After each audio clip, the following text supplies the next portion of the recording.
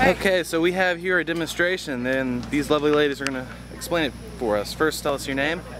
Brooke Sapp. Brooke Sapp. And I'm Brandy Cruz. Brandy Cruz. All right. So what do we got here? We have a demonstration. This is going to be our lungs and the tissue. A healthy smoker's lung for right now. Non-smoker. Non-smoker. Oh, sorry. Non-smoker lung. Got it. And here's the air that's going to go through your lungs. So air is in water. How evenly it goes through. All right, it's going through quite nice. Nice and healthy. Quite nice. All right. It's a non-smoker. Okay, now we're going to be a smoker. Now we're smoking.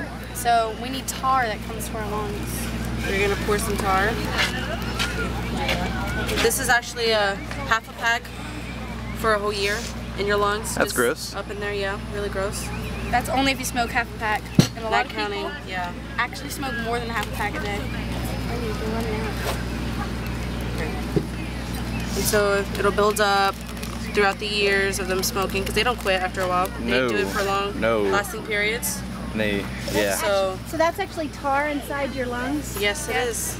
And let's see what happens when the tar is restricting the air to go through your lungs. So the water is what? Air in there. The water is representing the air through your lungs and how restricted it's going through. Drop, drop, drop, drop. And then before where it was just a steady flow. Exactly.